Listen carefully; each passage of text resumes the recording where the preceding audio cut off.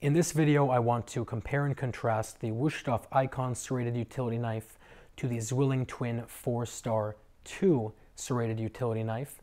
These are essentially the exact same knives.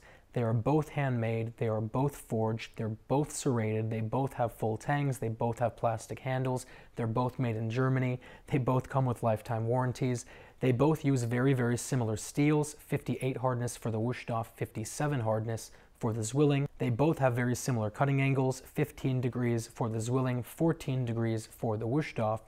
And really there are only two major differences. Number one, the Zwilling has a full-length bolster, which means this portion right here is dull and has a tendency to get in the way and sort of mash food while you're using the knife. While the Wusthof has a half bolster, so it's sharp from the tip all the way down to the end of the blade. And obviously the second is the handle. The Zwilling has a more generic handle. It's comfortable, but not the most comfortable knife out there. While the Wusthof Ikon has been designed to be one of the most comfortable knives out there, and they've really succeeded. No matter how you hold it in your hand, it feels like it's part of your own body.